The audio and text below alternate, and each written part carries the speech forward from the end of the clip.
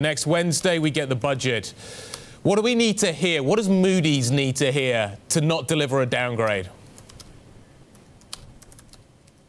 Well, I think they are looking for indications with credibility of structural economic reform that will deliver a medium-term turnaround in economic performance. The last 3 years, just to summarize, have been ones of underperformance, around 1% economic growth.